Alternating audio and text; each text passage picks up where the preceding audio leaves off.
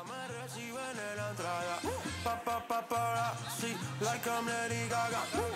no te me hagas, que en cover de vivo tú has visto mi cara, no salgo de tu mente, donde quiera que viajes, escuchado mi gente. Hello. Good afternoon, sisters and brothers and everyone. My name is Yvonne Weldon. I am a sovereign Wiradjuri woman. I come from Cowra, here in New South Wales, from the waters of the Clare, which is also known as the Lachlan, and of the Murrumbidgee rivers. I am the elected chairperson of the Metropolitan Local Aboriginal Land Council, who are the culture authority under the Aboriginal Land Rights Act for the land that we are on. I would like to pay my respects to all elders past and present, to all First Nations and to you and the many nations of lands you travel from today. We are meeting here on the lands of the Eora. The boundaries are the Hawkesbury River in the north, the Nepean in the west, and the Georges River in the south. On behalf of the Metropolitan Local Aboriginal Land Council, the elders and the members, I welcome everyone to the land of the Gadigal. I acknowledge the Gadigal people whose spirits and ancestors will always remain with these lands, our Mother Earth. Across this beautiful continent of ours, there are hundreds of nations, tribes and clans existing here for over 60,000 years. The First Nations of this land are the most diverse, unique and sustainable people on the planet. We are the oldest living culture of the world. And as we're all joined here for this important event, let us remember the LGBTQI plus friends that have suffered, the ones walking beside us and others soon to be following in our footsteps. We must make our society, our world, inclusive, breaking through barriers and not creating them. Together, we can bring about positive changes to multiple generations. As an ally, I wholeheartedly support the LGBTQI plus friends and communities. Your rights, your marriages, your happiness and your choice, your way on your terms. Creating a future for the next generations, for everyone in this country. As it is Pride Month, continue to stand strong, loud and deadly, because we are proudly standing with you. So let us all draw upon my people's spirits as we continue on our journey. May my people's spirits walk with you and guide you as we strive forward for us all. Again, on behalf of the Metropolitan Local Aboriginal Land Council, welcome to Gadigal land. This always was, always will be Aboriginal land. Thank you and have a wonderful day.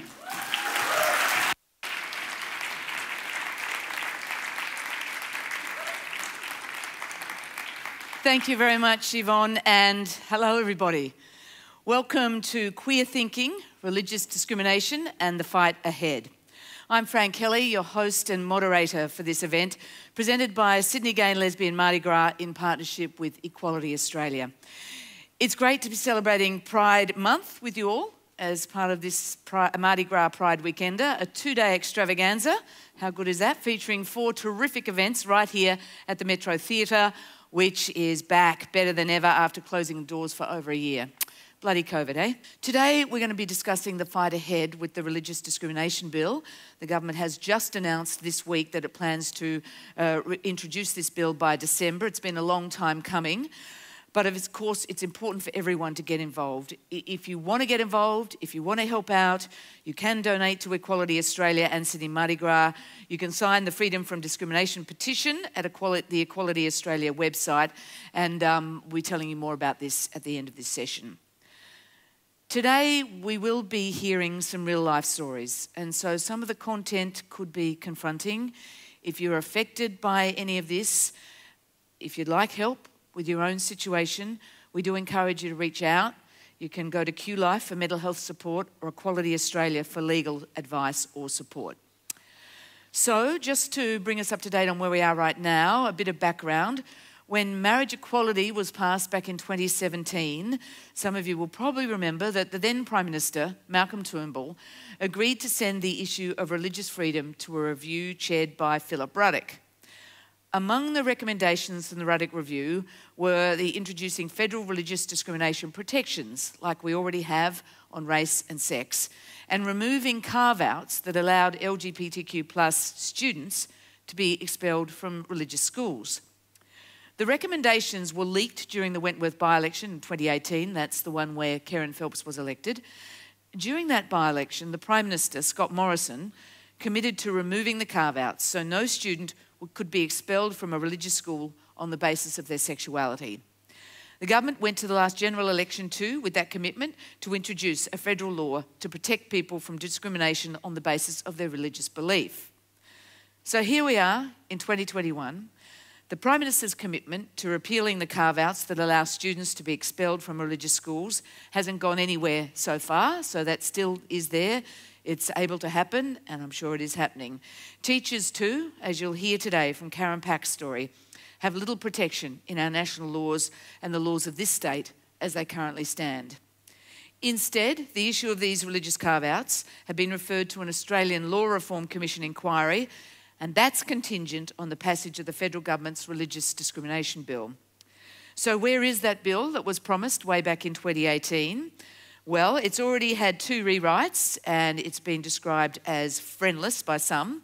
It has some troubling elements within it, including provisions that deal with doctors and other health professionals being able to refuse healthcare on the basis of their religious beliefs. Think about that. We'll be talking more about that today. And it removes discrimination protections in employment, education and service settings when people say offensive things based on their religious beliefs. I think that's regarded by many as the Israel Folau clause. Today, you're going to hear from people who are and have been central in the LGBTQI+ movement on these issues. Coming up on our panel today, we'll be joined by Karen Pack. She's an ordained minister and leadership trainer, ordained minister and leadership trainer. We're also going to be joined by Ghassan Hawley, who's a marketing professional and LGBTQI+ community advocate. Also, Ghassan Kassisieh is the Equality Australia Legal Director, and Jo Inkpin, who is Australia's first transgender priest.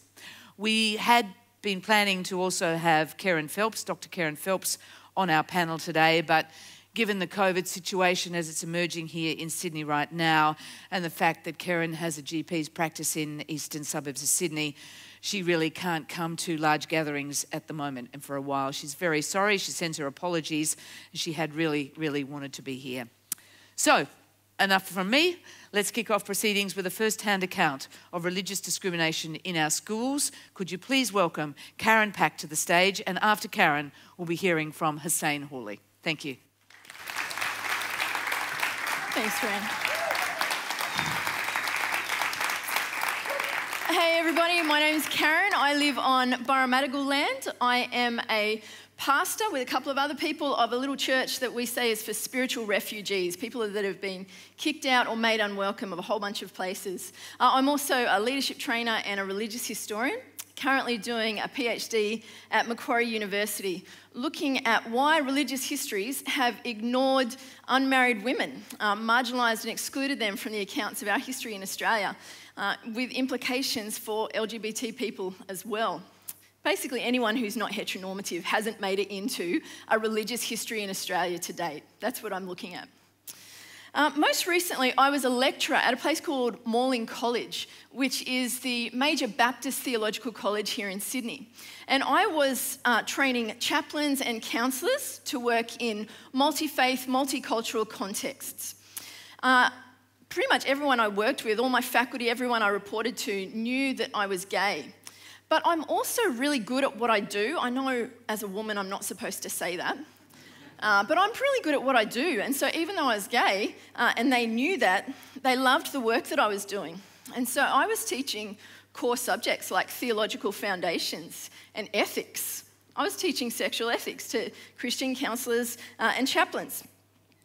Now, most people, when they get engaged, they might expect to be congratulated by their workmates, yeah? Maybe a cake at morning tea. I mean, I'm not expecting unicorns and glitter, but you know. But for me, when I got engaged, I got fired. So at the end of 2019, when I came back from holidays and told my colleagues at work that Bronte and I had got engaged on a beach in Fiji, the words sort of started to filter out into the wider Christian evangelical community. And the college where I was working started to get phone calls and emails describing me, my sexuality, my relationship with my wife as evil and demonic and needing to be denounced publicly by the college. And so the college obviously didn't defend me, they fired me. Now you folks know that growing up gay in a religious context is not easy. And in fact, for me, it was terrifying, the thought of coming out in that context. And yet the Christian context and the evangelical context is all that I'd ever known. And my whole career existed within that very context. But I knew that if I ever came out, I would be ostracised by my community. It might be like soft exclusion, like you're not allowed to lead the singing anymore, or you're not allowed to preach anymore, you're not allowed to welcome people at the door, or you're not allowed to work with kids anymore because, you know, all gays are obviously pedophiles. I knew that would happen. I knew that I could be kicked out of community. And so from the time when I was a teenager, when I first had people try to, you know, pray away the gay and exorcise the demons of sexual immorality, I just became deeply closeted to myself, let alone everyone else. And I could never admit to myself that I was gay. And so, you know, my journal as a teenager is filled with me saying, God, I'm sick, you need to help me, all that kind of stuff. And I was depressed and suicidal for many, many years. Until I fell in love with Bronte. And then I couldn't deny it anymore, and I didn't want to deny it anymore that I was gay. And I've got to be honest with you, most of the things that I was afraid of happening, they did happen. I've been called demonic coming into churches. I obviously was fired from my job. My wife has had people very close to her take her out for coffee to explain to her that she's possessed by the devil and needs to fight it every day. That stuff really does happen. But here's the thing that most people don't know. For me, coming out also means finding community. It means being embraced by people who see me authentically for who I really am and love me exactly as I am. And that is what I've found. You know, for me, I've been taught my whole life that you're either gay and Christian. You can't be both. The two are incompatible. And there's, you know, a lot of people who want to say that, you know, Jesus will reject you, the church will reject you. But more and more, there's this chorus of voices, this chorus of inclusion that understands that there is no way in which Jesus Christ excludes or condemns people who are same-sex attracted or gender diverse. That's just not a biblical reality. And so today, my mission in life is to say to young people of faith in particular, young queer people of faith, that you are loved exactly as you are. And you do not have to choose between your faith and your sexuality. And there are places where you can find acceptance and love exactly as you are. And voices that are telling you anything else need to be called out for what they are. Voices that are trying to conduct a purge of the church, kicking out people from within the ranks, not closing the doors on people outside. And they need to be called out as abusive and unchristian. And I'm hoping that together we can make a change and that you guys will help me with that. I'm going to ask Huss to come out and share his story.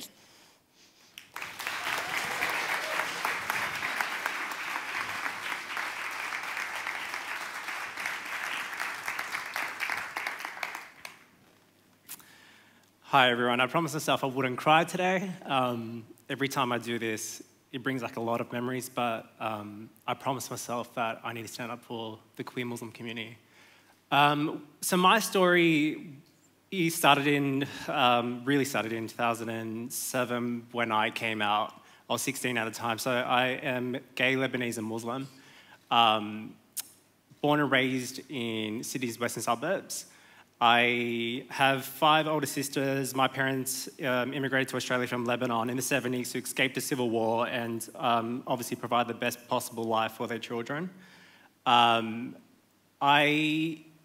In 2007, I was, you know, online, exploring my sexuality, trying to chat to people, trying to really understand what who I was.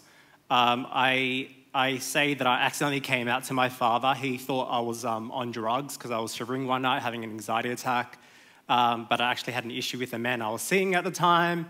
And my father said to me, please tell me, what is it? Is it drugs? I'll help you. And then that morning, I said to him, no, Dad, I'm gay.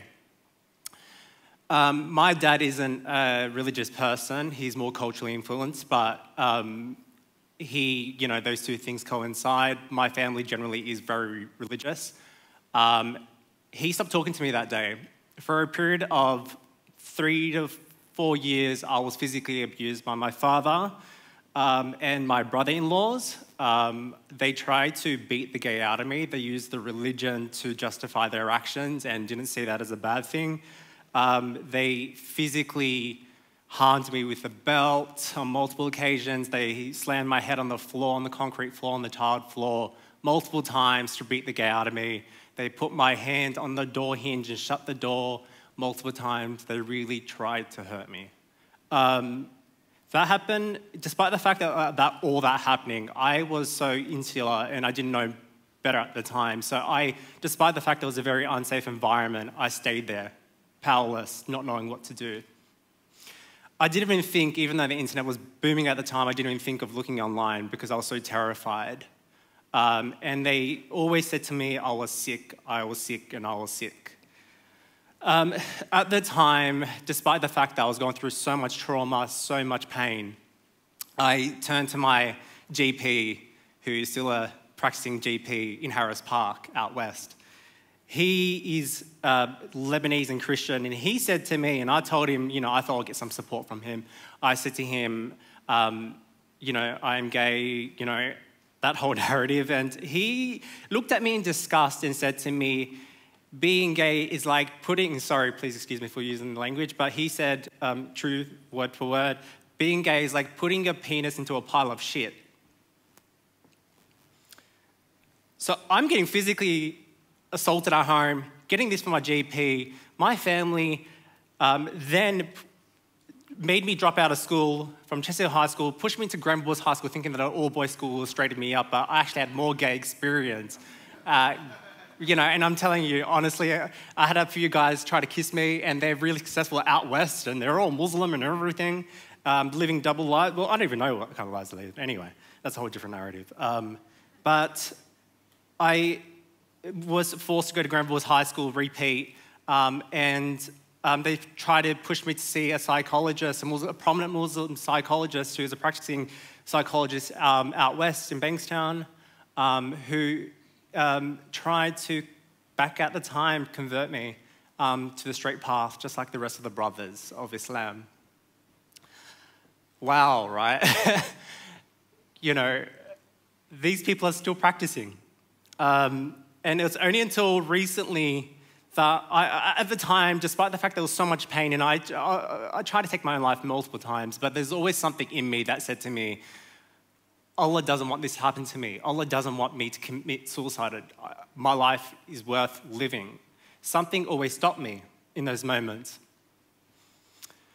I then promised myself that I'll always stand up and use my voice to protect people like me, queer and Muslim, because there is so much pain and suffering happening out there, and I feel responsible for standing up and speaking up, despite the fact that I do cop a lot of, a lot of online bullying just for protecting our community. But we all have that responsibility to live our best true lives and stand up for what is right. Thank you.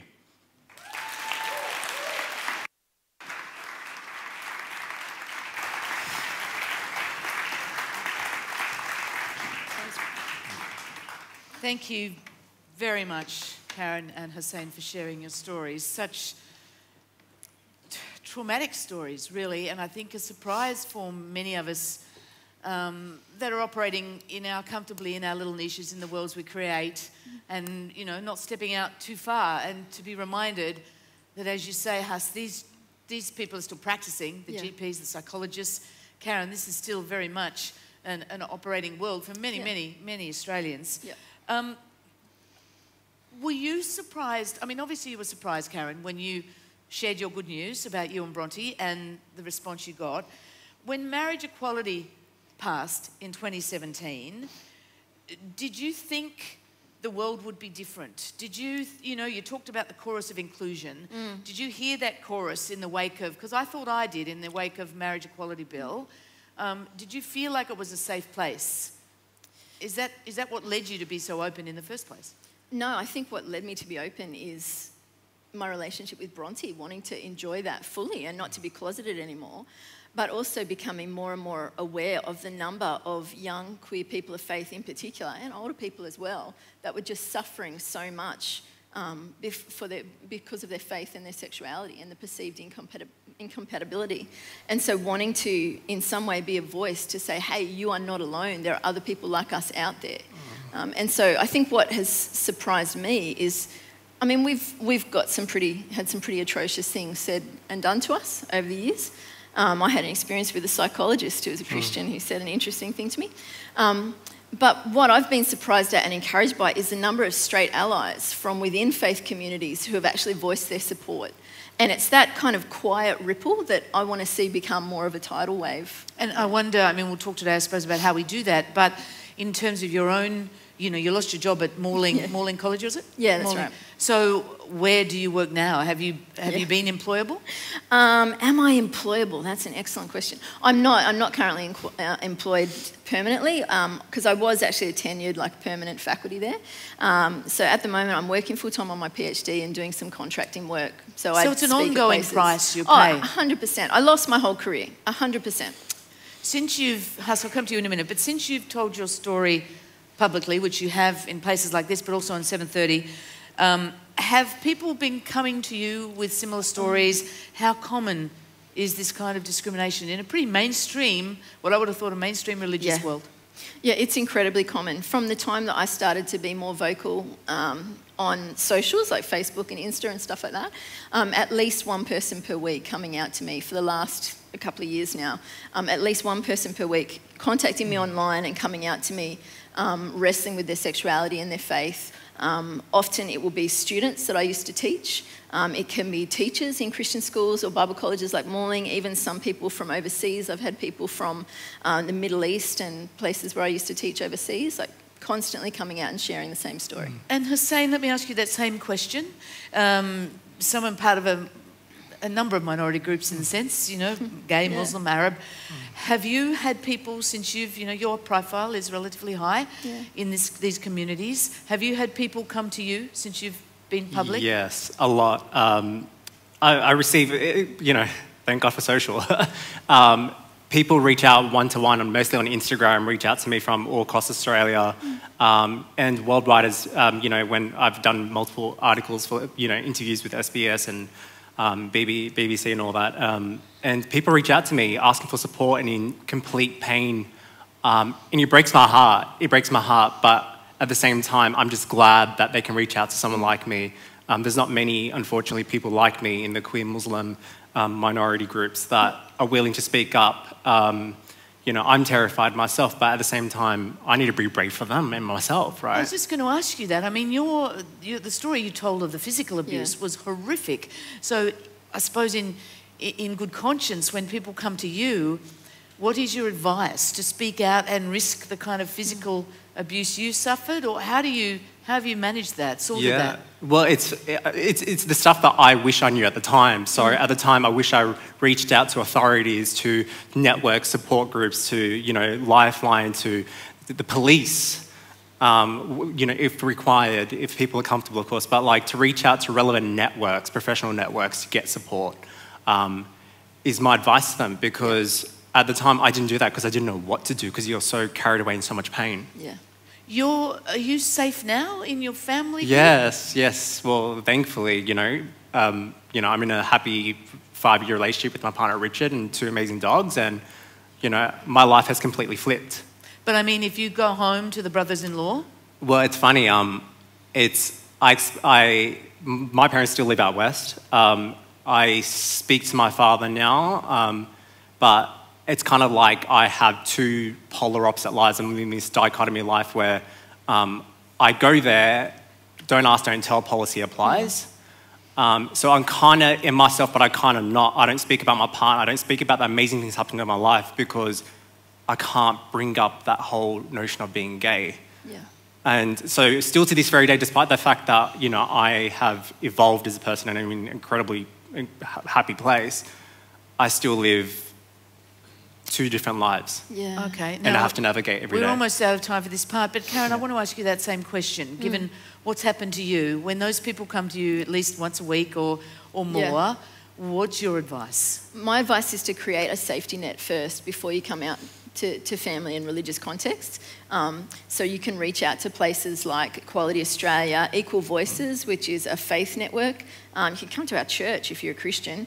But to find and create a community of people that are supportive and that have your back, because unfortunately it is likely to be awful when you do come out to your faith community, and you need people that have your back and that remind you, you start loved. You don't have to earn that. You start loved exactly as you are. And just briefly to both of you, because I think this is where we need to head, using the stories, both your stories we've heard today, as teachable moments, how can we communicate the impact of discrimination and achieve change and greater acceptance for LGBTQI plus people, including within faith groups? I mean, as I listened to Ghassan's story of that physical abuse, I was imagining that, and perhaps naively, that a lot of people of faith would hearing that would be shocked and appalled and disapproving. But how can we use these stories to change?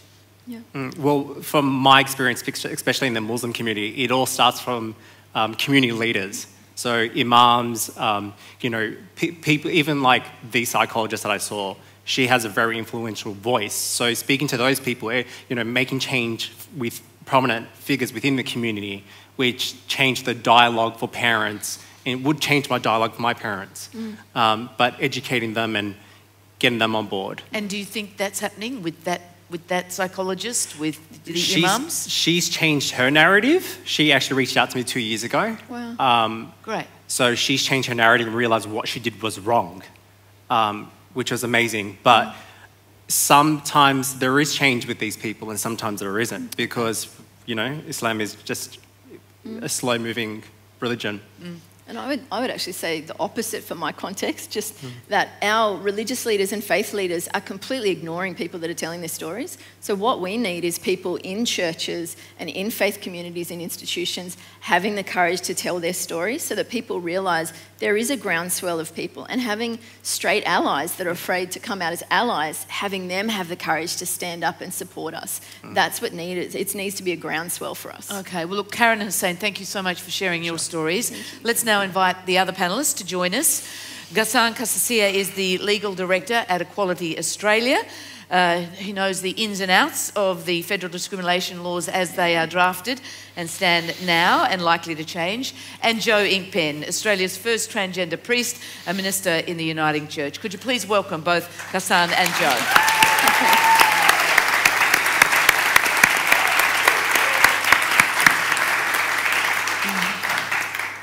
Ghassan, let's go to you first, because you're the legal eagle here in terms of us trying to understand what is in these bills, in this bill. But before we do, I think we should all watch this video. A bill has been drafted that threatens to divide our communities. The Religious Discrimination Bill will give people a licence to discriminate. The bill would mean we're less protected under the law. It will leave us all vulnerable. What constitutes discrimination today will be considered okay tomorrow. It will take away your rights at work, at school and in hospitals when people say offensive things. Things like, my waiter telling me that my relationship is an abomination in God's eyes. My support worker telling me that disability is caused by the devil. It's not okay for a manager to tell us that we are oppressed by our faith because we are women. This bill could see some of the most vulnerable in our communities encounter judgment and closed doors, when they most need our compassion and support. It's not okay for my nurse to tell me that HIV is a punishment from God. It's not okay for a teacher to tell either of my daughters that my ex-wife and I are still married in God's eyes. This bill will divide our communities. It will take us backwards. It will affect us all. Our laws should protect all of us equally. Equally. Equally. Equally. Equally.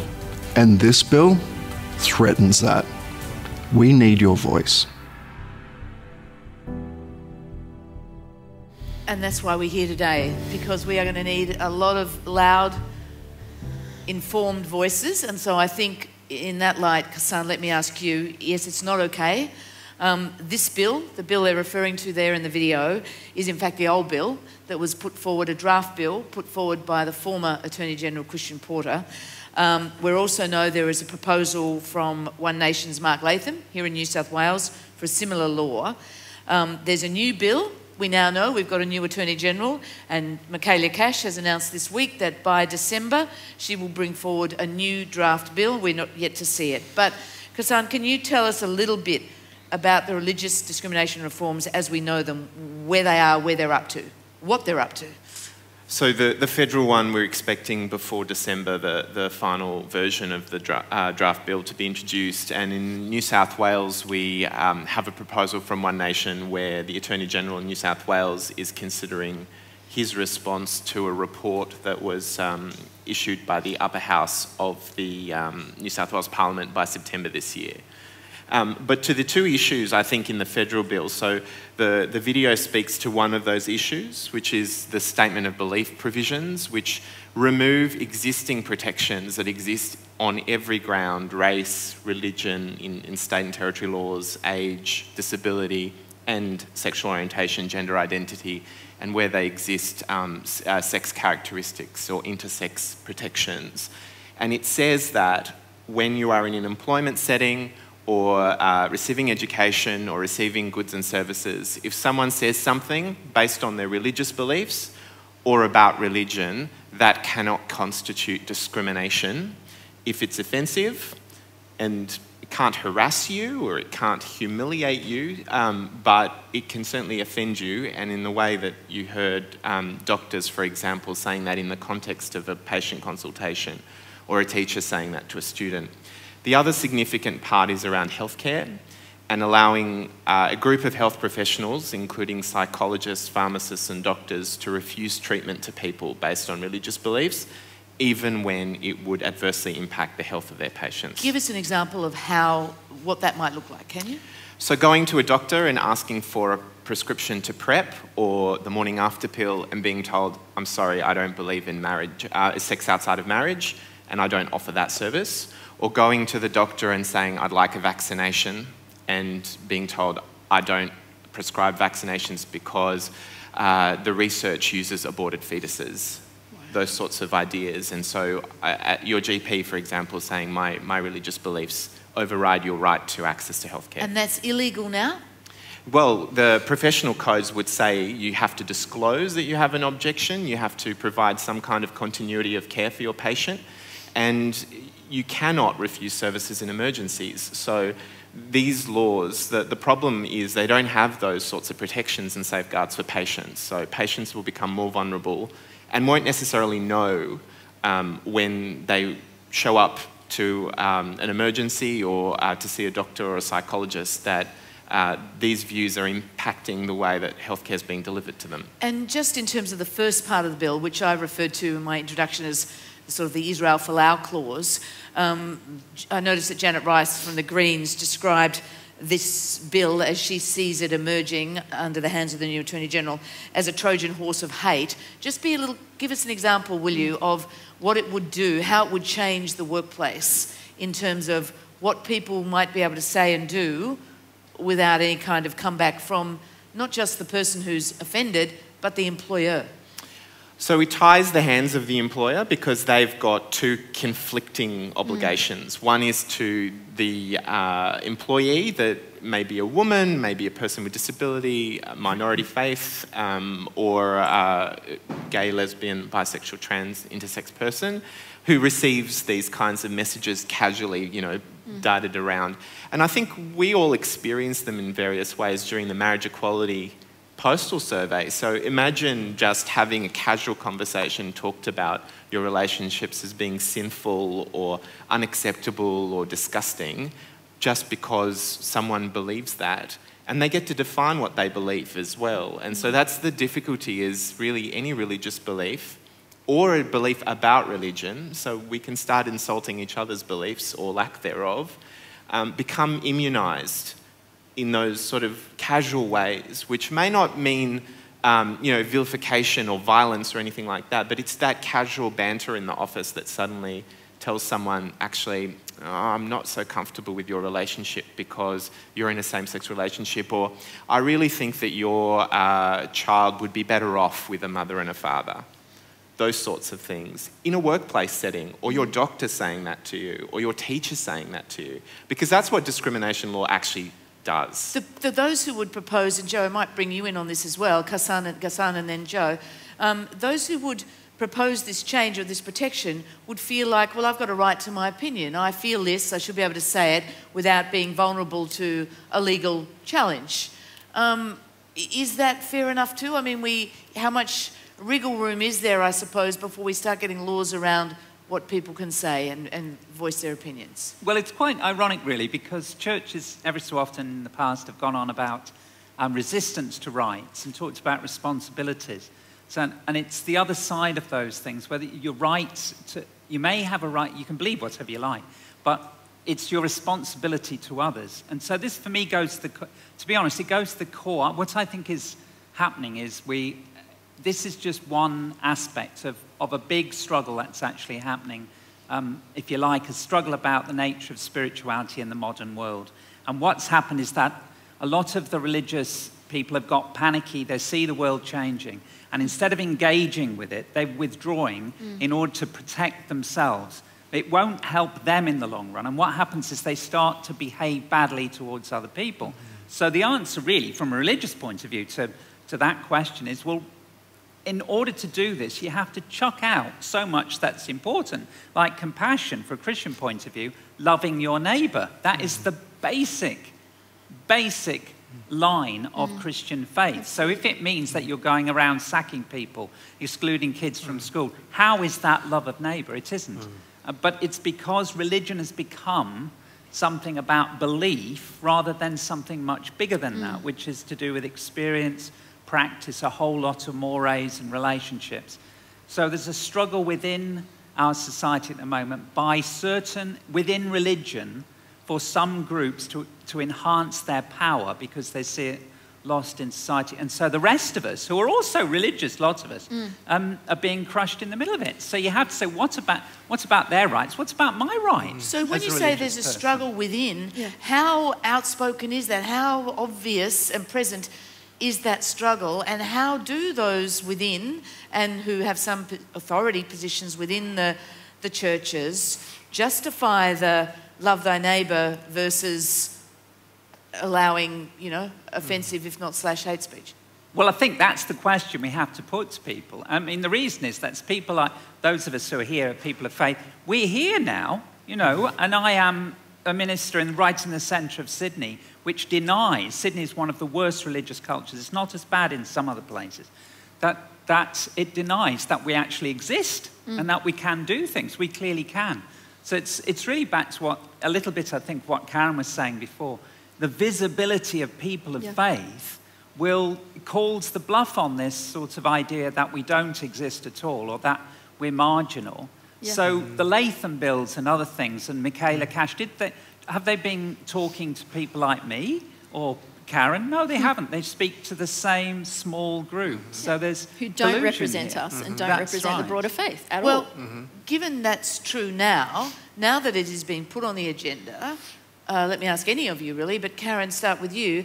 Do you think this presents an opportunity to bring in, I mean, the key to the successful plebiscite, I think, was that the message to supporters of the same-sex change to talk to your families, talk to your friends, go out and make it a human-to-human contact. That was the pathway to success. Yep. For some, they paid a price for that, but nevertheless. I mean, does having the bill on the table, do you think it presents an opportunity, or am I just being Pollyanna? No, I think it does, because I think places like Morling College and other Christian religious institutions, other religious institutions, are really scrambling to protect their right to discriminate. And they're telling a lie. They're saying we are protecting our faith from those people out there who oppose us, those people out there who want to water down our faith. Now, that is a lie, because what's actually happening is a purge of the church, kicking people out of these places of faith. And so we have an opportunity to call BS and say that's just not true. Like, hello, we're here, we exist. And for people, allies in those communities of faith, to put their hands up and go, you don't represent me. Because at the moment, we've got people in churches and faith-based institutions who are terrified of coming out as allies because of the cost to them. And we have an opportunity to, as the debate happens, to raise our visibility and go, no, we're right here and we are people of faith, and you can't kick us out because you're not the ones who got the choice to accept us and love us in the first place. And so we have an opportunity to tell those stories. Jo, do you see it as an opportunity? Yes. I mean, when I worked in Toowoomba, it was quite interesting. Sometimes I'd talk to some of the most it's sort of the Lyle Shelton world, and in parts of it, but it's changed. Toowoomba is an interesting thing because, again, the queer community isn't so visible. It's becoming slightly more visible, but the more visibility you get, the more courage and strength. It's the same thing. But for people of faith, haven't had that. But I used to talk to some of these, one or two, not all, some conservative Christian leaders, and they would say to me privately, but I'm quite happy with marriage equality, but I couldn't say that in my church, or I would lose my job like Karen or everything else. But then the next day I'd talk to somebody from this person's church, and they'd say, actually, I don't agree with this, but because the pastor agrees with this, I'm going along with this. Yeah, that's so right. There's this collusion because the truth is not being told. And it is about people, it's about ultimately it's about love and relationships. That's the core bit where the churches and other faiths have succeeded to survive over 2,000 years or more in the case of Judaism and Buddhism because they change. Yeah. And this is a huge change, but it's been done before, and they have to do that, or they will die. So, Ghassan, what about you? Do you see it as an opportunity, or do you see it as a danger time that it will unleash? Yeah, well, I feel like if this does get passed, it will make things so much more worse. People like me that lived with, you're not only living with, being queer, but you're living with, there's discrimination happening on all levels, like being, when the Cronulla riots happened, you're living with that. You're living with discrimination on your cultural level, your religious level, your sexuality. And even with the support that I have received over the years, it's always like, oh yeah, I support you, but I don't want anyone else to know. And that still to this very day is treated like that. People within the community I haven't received much support from the Muslim community, anything, even family friends, it's such a patriarchal society with Islam that they all turn to these religious leaders are all like, no, being queer is this. And it's just going to, if you're giving the rights to discriminate even further, then it's just going to get worse. There's not an upside in having a discussion nationally that allows it to be framed in the frame of fairness?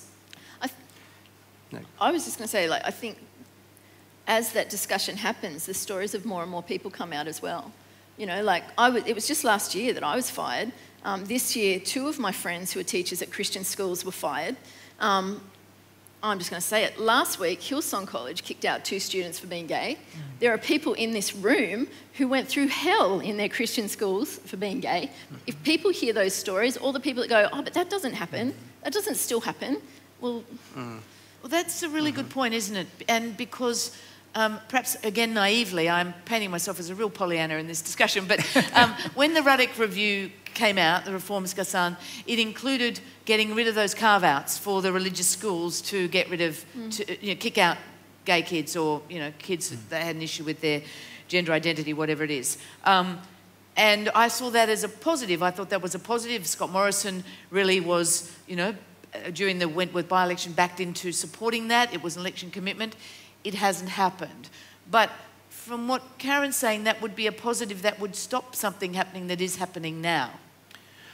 So I think you're right to be optimistic in that when that issue arose, everyone was shocked that it could happen.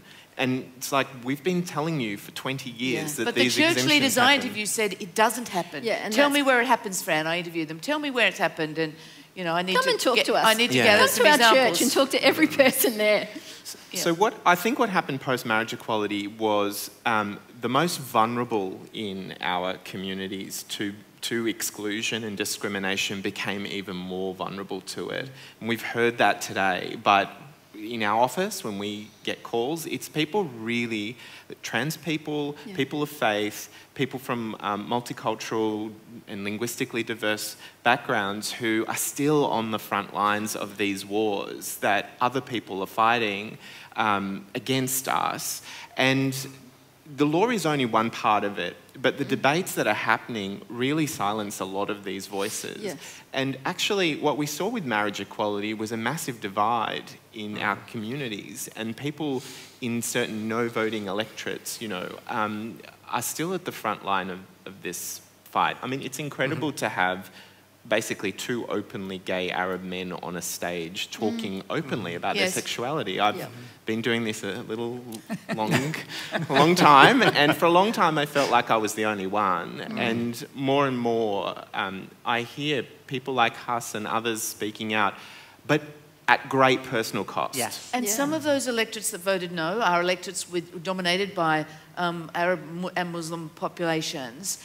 In your experience, has anything changed since the vote? Does the stamp of a law? Yes, because I don't think they're the ones fighting against us. I actually think they're being co-opted by powerful people, often not from our communities, who say there's something for you to be scared of. Often not from the Muslim faith. Absolutely not. These laws actually impact Muslim people just as much as they impact gay and lesbian people, because part of the law is to say that you mustn't discriminate on the basis of religion unless you're a religious institution, so that 100 Catholic schools can refuse that one Muslim kid in the same way that they can refuse the gay kid. So there's actually plenty of room for allyship here, and building bridges with these communities that are, first of all, not really engaged in these debates in a fair way, because they're not explained, actually, this is the impact of the law. I mean, I speak to people who are Jewish, who work in large Catholic hospitals or Catholic universities and those sorts of institutions, who also feel afraid about talking about their beliefs as Jewish people or as Muslims or whoever. They experience the same fear that the gay teacher does in a Catholic school who has to keep closeted for fear of coming out. So there's plenty of ground there for us to find commonality, but Ghassan, do you share that view? Yes. Just going back to 2017, it was such a horrible period for me. Going out west, and this is what I wanted to mention earlier on, is, going out west and just constantly hearing that it was just the comments that were thrown in my family environment, and I'm just sitting there thinking, do I pick my battles? Do you say something? Do you not? Because if you do say something, it's just going to end up in a war. And it did happen a couple of times. But yeah, I think from then to now, my family, the people that I know, it's like I always laugh about going out west. It's like taking your passport, you're entering a whole new country, whole new views. And it does feel that way. I drive out to see them and I still feel like they all still have the same view, but the rest of the world is moving. And they're not seeing that because they're surrounded by the same people in the same communities. I think also, Australia is changing. The census will tell us that I think the majority is not Christian now. I'm not quite clear on the largest category is no religion. So I think some people feel that to express any religious view, they invite disapproval. And that's not about being gay or being trans, or it's about having a belief. So I think there's that coming up against at the time of this bill, and the two are that's been co-opted in a sense. I think that's what you're saying. It's dividing people. What's an opportunity, actually, I think, for the queer community is for us to make the rainbow better or more vibrant. For years, trans people the T was silent in LGBT, and so that's changed a bit more to do. But I think people of faith lots of people of faith tell me it's harder sometimes to come out in the queer community as a person of faith than it is as a person of and that's an issue. And I think what we're invited, in particular what you've said there about that we have to work so much better, more intersectionally, and to work with those groups that have been overlooked. And it is people like in the west of Sydney and elsewhere, and not just the same people. And therefore, people of faith have got something to offer, I suppose, to the queer community. And that's one of our biggest problems, is that, and we were talking backstage about this as well, the amount of support that and resources that queer Christians have to support others is really minuscule. The levels of burnout of leadership, for example, in Equal Voices that I'm part of, is horrific because of the strains that are upon us. We just don't get the funds. We're not taught to. So there is a challenge, I think, for the wider queer community to actually embrace people of faith, particularly people of faith of more marginal spaces, and support that. And so I mean, this is a great sign of hope, to be quite honest, because I don't think a few years ago that a bunch of us would have been, people of faith, queer people of faith, would have had the platform that Equality Australia and Mardi Gras have given us. Mardi Gras, one of the poster girls this year was my trans priest friend down in Adelaide, Sorrel County. It's a sign of change, I think, but we have to build on that and continue to make those links. And in doing so, maybe we'll make it more comfortable for straight allies in church communities to stand up with us, because at the moment they're sort of like, they're sympathetic, some of them, but they don't know what to do, and they haven't got the resources for it. I mean, I heard a story recently which shocked me, Pollyanna again, but in terms of a small community in the country, Anglican parish, small church, the two parishioners who are gay, married since the Marriage Equality Bill passed, have been, one of them plays the organ in the church, have been told to not come to church anymore, or basically the word given to them was, we don't want you to get divorced, but you need to live separately. If you live separately, you can come back to church. I mean, I was horrified. And the people in the parish, many of them were horrified and upset. They know and love these people, but they don't know what to do because the pastor is the pastor or the minister is the minister. And I didn't even know that was legal. Is that legal, Ghassan? Effectively what happens within the four walls of a church is not governed by discrimination law at all. So who leads you, your practices is all outside of the law. What the law does is deal with employment, education, the provision of goods and services. So it's already narrow, and then they add exceptions to that law. So were you shocked to hear that, Jo? Because I think the more of these stories that are made public, the better chance we've all got, of more of the allies coming out as well in support. No, I'm not shocked, but it's absurd. See, that's what I said before. It's absurd. You have to twist yourself in where you start mistreating your own people. This is what's happening. I mean, the thing is that, I've been married for 35 years, but when I came out, questions were then asked about my marriage, and I couldn't get married in an Anglican church in this country. And it's that sort of bizarre, showing up those contradictions and the lack of compassion, I think is yes, at the heart of that. But it is about not giving power, and Ghassan's right, it's about giving power not to institutions, because what's actually happening here, and in this city, in Sydney, the Anglican diocese got a pretty horrendous policy about transgender people. Now, because they've got that policy, they can say, this is the opinion of a religious viewpoint, but it's clearly not, because I disagree with it, but a lot of people Anglicans in Sydney do. But the definition is then decided by a small body in one city rather than the nation as a whole. Okay, so in the short time we've got left before we throw to your questions, let's get a view from everybody, but starting with you, Ghassan, about there is a new bill coming forward. We know that. We don't know what will be in it, but we will see a draft at some point before December. What do we need to watch out for? And I suppose for all of us, as activists and people with personal experience of discrimination, what can all of us do to get involved? Ghassan? So I think we need to test the law as to whether it protects all of us equally. It's pretty simple. So you don't get to sign up for protection if you're not willing to give the same protection that you're getting to someone else.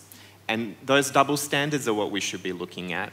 How people can get involved, I mean, the simplest way is to hop onto our website. They can sign a petition today that deals with both the exceptions on schools, the Raise Your Hand campaign, as well as the Freedom from Discrimination campaign. And what we will do is keep people updated as we find out more of the details about how they can take further action beyond that.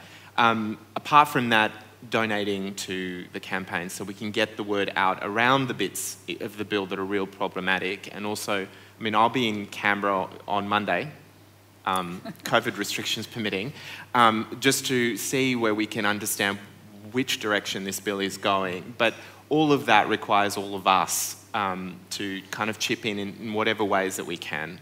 Ghassan? Yeah, well, I was saying earlier on, I've spoken to a few friends and they're like, what is the religious discrimination bill?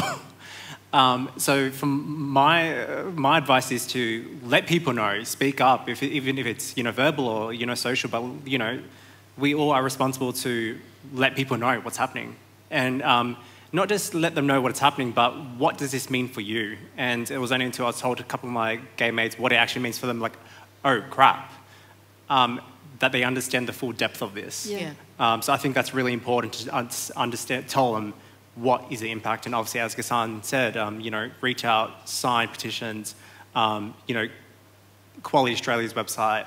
Yeah, that would be my advice. Jo? Yeah, all of that, and I think it's about challenging the people to be. One of the great people in America runs a support thing for LGBTQI people, Susan Cottrell. She speaks to the fact that you can take people round and round and round in circles, but you've got to have a vision of something better. Yeah. And I think we cannot be in a position where we're just doing what they want us to do, is to put up our hands and say, this is bad for queer people, or some other groups will say, this is bad for us, in that negative way, when we've actually got to say, 60-odd% of people voted for a different sort of Australia. This is going backwards. How do we work together? So we maybe have to affirm and religious people that this is not about who becomes a Catholic priest. It is not about how you worship on a Sunday or a Friday or whatever. None of those things are touched at all. You're on our side. This is wrong. And some of the people who've got it in their heads that they're being threatened, it is possible to change some of their viewpoints if you can get through the doors. Yeah. And if you can tell the stories. Okay. Karen? Yeah, I think for me a lot of it is about telling our stories and about everyday people in churches, whether they're queer or they're supportive of queer people, having the courage to tell their story and to put up their hand and say, I don't believe that shit. Like, that's just totally contrary to my faith. And to be vocal about that. Challenging pastors and religious ministers that are quietly affirming but terrified of the cost of themselves, challenging them to come out as allies. The more people are telling their stories and letting people know, no, this is still happening. This is happening every single day. There are kids in Christian schools right now. I have just had a parent last week contact me and say, how do I support my kid who's just come out as gay, her girlfriend, their parents are pastors, how can I support them? So creating networks as well for people like that they have safe spaces to come to, that they know they've got someone that has their back, that has that same faith, that they're not alone. Okay, well, fantastic. Let's, we're going to open it up for you now. Hi, my name is Enrique. I come from a country called El Salvador. When I was in my late teens, being gay wasn't allowed in my religion, in my family, in my culture, so I was put under conversion therapy for a period of 2 years, and then that had very devastating consequences for my well-being. I got a scholarship to leave El Salvador eventually, and I ended up in Australia. When I became a citizen, I felt like I finally had a place I belonged to, where I could be okay, and so this is really relevant to me because You know, I didn't come all the way here and have done all the amount of sacrifice to have it all risk again. So 2 quick questions. The first one is, what would you tell new Australians that don't know what they don't know? And the second question is, now I'm a leadership trainer like you, Karen. I find that helping people transform, it's something that aligns with my purpose, having gotten my experience. And I work for Sydney's most reputable leadership consulting company. We're always looking for people. So would you come for an interview with us? That's my second question. Thank you. I feel like Ghassan or Ghassan should take that first.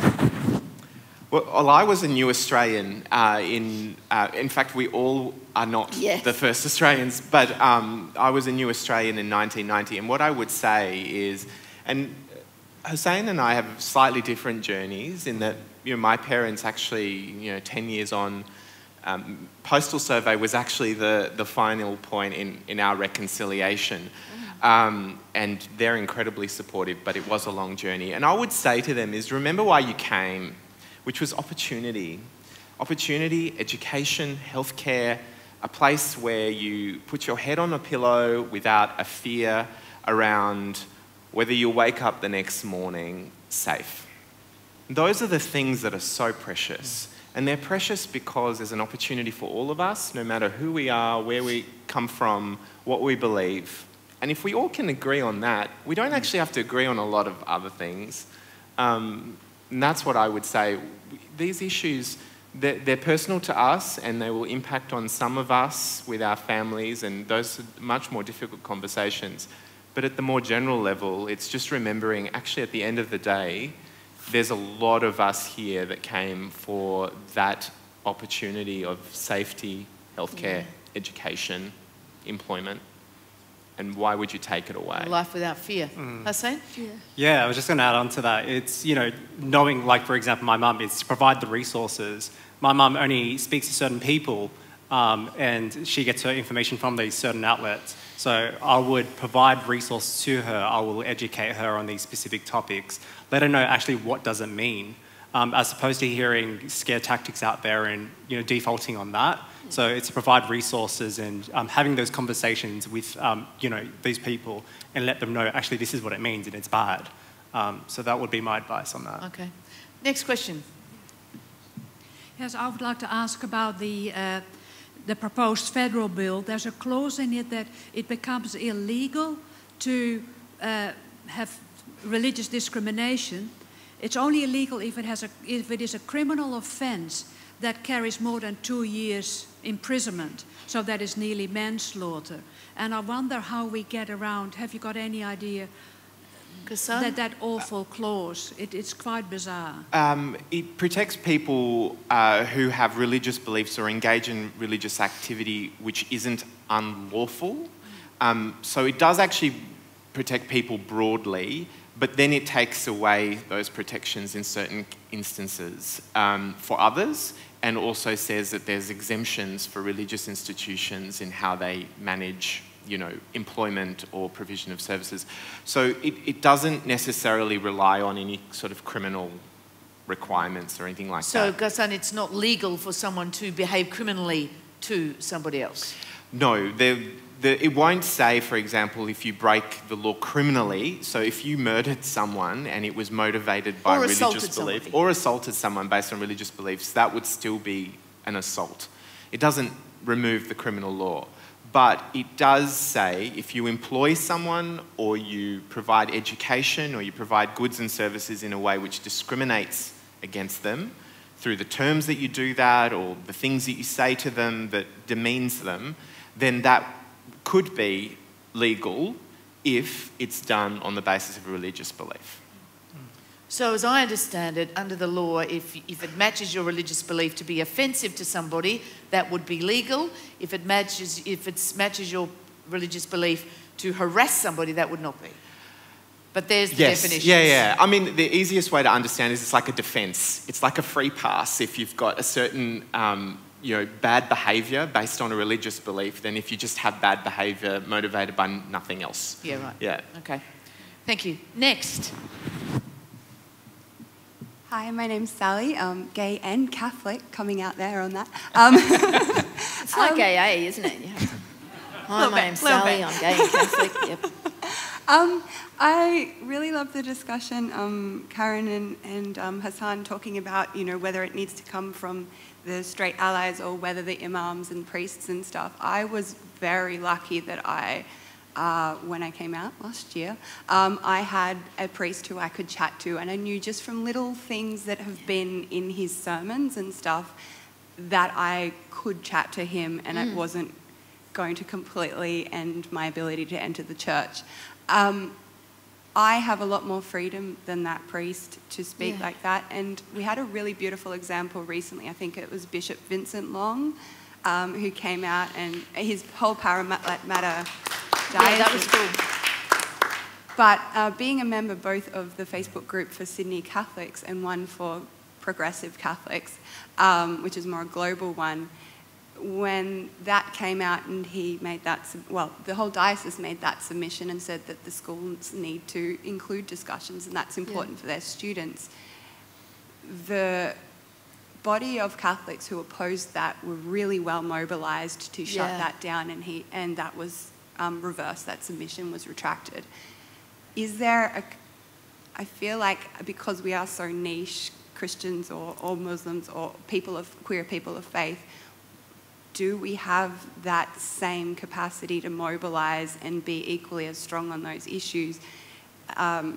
Being that minority, is there a community development opportunity there for us to be a lot better and a lot quicker at responding that? Yeah. Okay. Jo, you had a good example with Toowoomba as well. Was there anything you... That's right. Well, I guess that's what Equality Australia is doing in a big picture, but Jo, you want to say we have to have stronger networks. There's fantastic people in the city. Anthony Ben Brown's been at it for a long while, Benjamin Ode, Catholics, and uniting a network, all of those sorts of things, equal voices, and particularly I think the fantastic work that the Brave Network in Melbourne has done, and Chris Sabbs and others in this city around issues of conversion therapy and orientation change.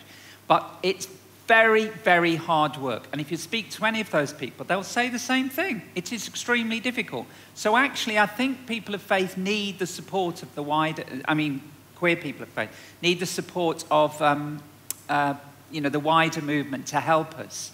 I think we can do it. But it is when people like yourself stand up and say things, because you're dead right. A lot of priests, gay priests in the Anglican Church, for example, it's very, very difficult for them to speak out themselves. But lay people can do it. Similarly, and we've got to support people like Bishop Long when he's there, because if we lose those voices, we're far off. And so let's identify some more. Our moderator in the United Church has been good, but he could do more. We've got to keep encouraging them, saying, that's good what you've done, what's the next step? Yeah, so it is about community development and somehow giving people the tools to mobilise within their own communities. And that's what a campaign is. And this is what we're trying to kick off, get going. I think there's two really important things. One is we've got the power of our stories, and that's actually what's taken us where we've got to. Because the benefit of LGBTI people is we're kind of everywhere, and we're in almost every family. And so we have one clear benefit, is that most people know us as who we are, and so that conversation can really make a big difference. So the power of our stories, and in the most, you don't have to come out publicly like Karen or Haas. You can write to your local member. You can have a call with your local member, and those are really important conversations. And the second thing is, the Australian Christian lobby can raise $2 million in 2 days for Israel Folau. We could do that if everyone put in a couple of dollars, to the extent they can, to help get the messages out. But at the end of the day, it's the authenticity of the story that really makes a difference. And the Bishop in Parramatta has been shut down as a result of coming out. And we see that as well. We helped a woman in Ballarat last year, or the year before, who was fired, married with 3 kids, but would not sign a statement to say that I believe marriage is only between a man and a woman, because she wanted to stand by her LGBTI students and affirm that. And she was a person of faith. She lost her job. So, you know, but these stories are really important because they show that it's not just our fight. It's actually a fight that really cuts across lots of... We've got less than 10 minutes left in this room, so we probably might not get through all these questions, but can I invite you to keep it short so we've got more chance? Thanks. Thank you all. I wanted to ask the panel whether they think there's opportunity to perhaps remind Australians that in New Zealand, for example, 2 weeks ago, there was a member of parliament who apologised that he didn't stand up for the marriage equality bill, and standing beside him was his gay son. Yeah. So Australians hate being outed or beaten by New Zealanders. But seriously, where I live in Waterloo, there is a church, an Anglican church. I no longer go there for my Oz Harvest food on Fridays because they had someone who'd gone through gay conversion. I think it's important to remember the Royal Commission into institutional violence. I sat there and cried, and I got the first amount of counselling I've ever had about the abuse I suffered in New Zealand. But let's go back to all the friends and allies we have. That process may not have been brought entire justice, but as the organisation I'm a member of, SAMSON, for male historic abuse survivors, it gave a place for people to be heard. The Royal Commission was extended, and Fitzgerald is a Catholic, but he's like me from the social justice end, and I wanted to ask, could we all here say to people who we know, hey, listen, if social justice, if you're going to be consistent, then you need to ask those questions. Are you going to help someone, but say you've got to match our conservative values and practices? Is that an opportunity you're talking about? I think that's a really good point in that in the circles that I'm aware of, a lot of people that are involved in social justice movements, whether it be refugee rights, whether it be climate justice, whether it be whatever, the really disgusting thing is in a lot of those contexts, people think that if I'm going to speak up on climate and be heard in the church, I can't also be an LGBT ally. If I'm going to speak up for refugees, I can't also be an ally for this. Now, justice is justice. And we actually need to support each other across those movements and stop siloing those kind of issues as well and recognise that justice, if it's not justice for everyone, it's not justice. And sort of join those voices together and stop being afraid of exclusion. Yeah. Ghassan, do you have something? Okay. Next question. So my question's to Ghassan and to Jo in particular. We've talked a bit about Mark Latham's Religious Freedom Bill. We haven't talked yet about his other bill, his anti-trans kids bill, which is actually an even worse attack on our communities. It's been almost 12 months since that bill was introduced. The Premier, Gladys Berejiklian, the opposition leader, Jodie McKay, have never come out and condemned it. Every day that they refuse to condemn it, they are saying that a transphobic debate, an attack on trans kids is okay. How bad do you think it will get? Or what do you think we can do for them, for Gladys Berejiklian and the new opposition leader, Chris Minns, to finally say, actually, erasing trans and non-binary kids is not okay? Good question, Ghassan. Well, look, that bill is horrendous and unacceptable. Yeah. There's also a campaign on our website about that, and we've had thousands of people write through our website on that issue. And when I appeared before the parliamentary inquiry on that, which it should never have got to that far, but with parents of kids who are, at school who are trans or gender diverse, it's heartbreaking. I can't believe we're in a place where we're having a debate about this. So hop online and have your voice heard. Stand with these young people as they're making their way in the world. Yeah. Thank you for the question. I think it will get worse. I think it's testing the ground. Latham knows he won't get it through. It's testing it. If you look at places, my native country, England, particularly England, rather than the whole of the UK, but there's been a move back. Transphobia has risen. They're going back on proposals in the government. It's going to make it worse. And I think, like with this issue, it's very, very painful for trans people, as it is for people of faith in the next few months and years. Sadly, it's an expression of the fact we are visible and we're not going away. So we need to do all that we can to support one another. So it's back again to working together and making sure that we stand together.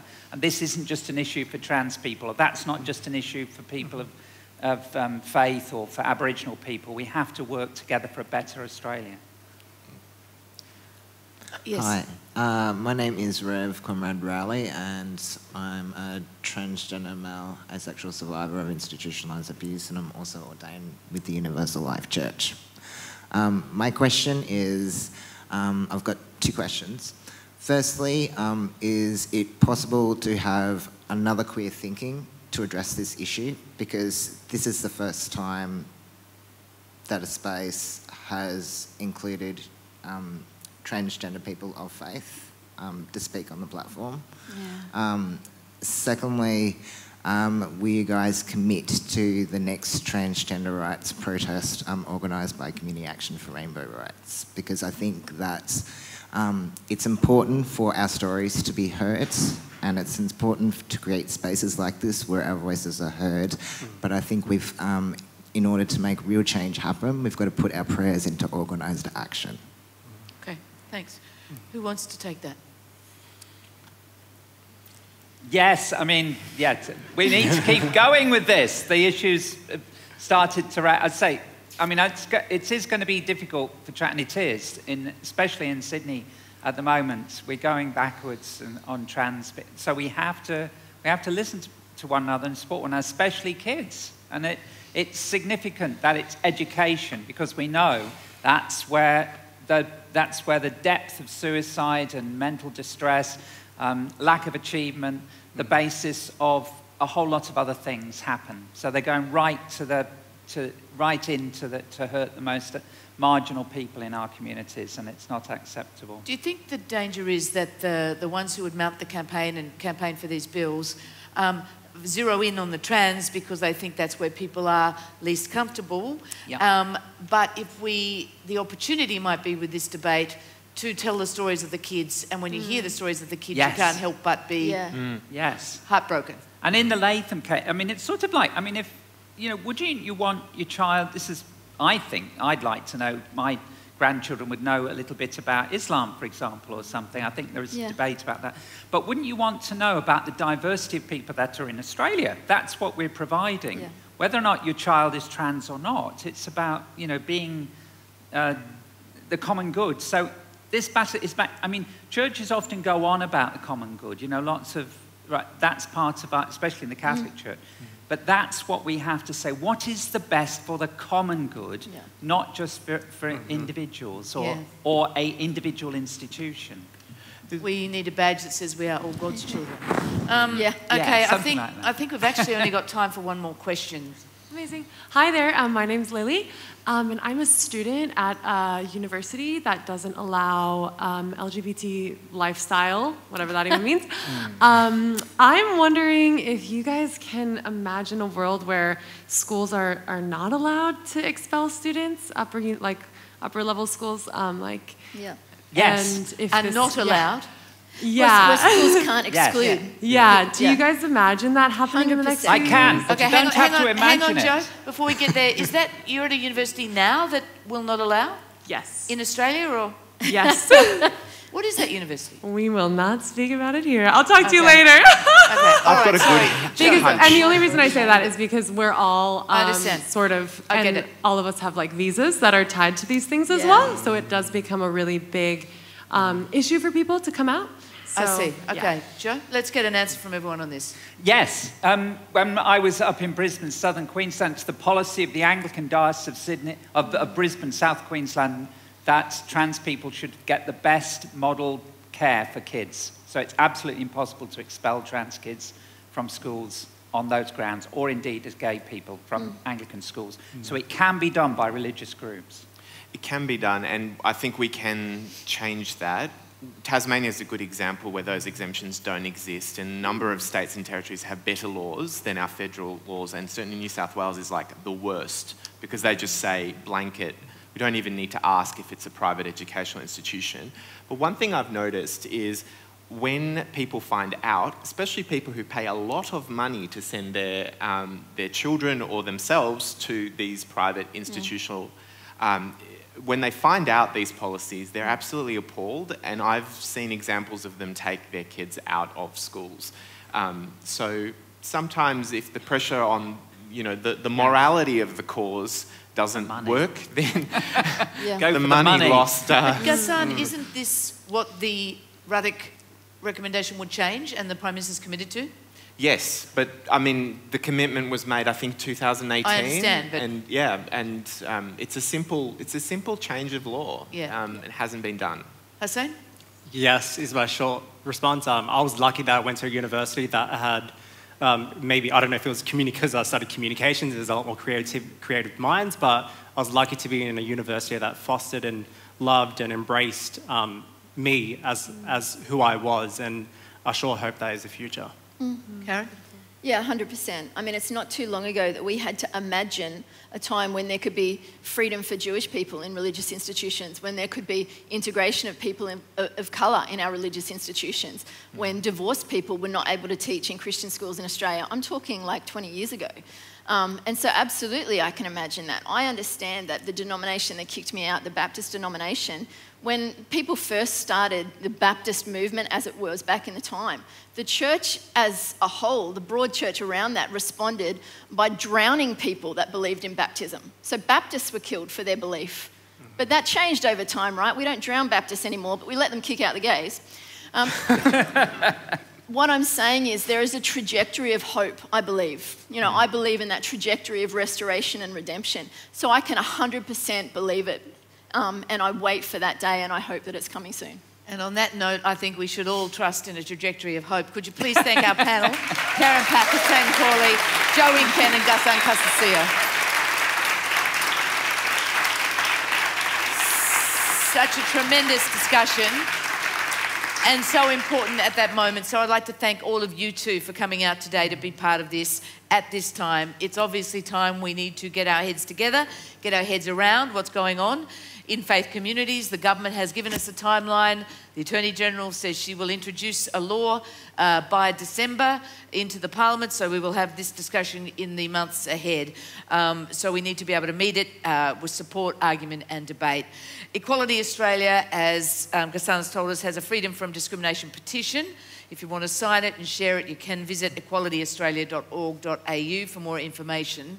On behalf of Equality Australia and Sydney Mardi Gras, thank you to the panel. Thank you, all of you. Thanks to our Auslan interpreting team, Liz and Leah, for their work. And thanks again to all of you for turning up and turning out. And we hope you really got some value out of today's discussion. If you don't have any plans for the rest of the day, please, there are still tickets available for My Drag Story and the DJ Spin-Off competition. Visit mardigras.org.au for more information for those tickets. And remember, as we leave, please keep COVID safe. Follow the directions from the venue as you're leaving. Social distancing is the name of the game. Bloody COVID, but we've just got to do what we've got to do. Thank you, all of you. Thanks.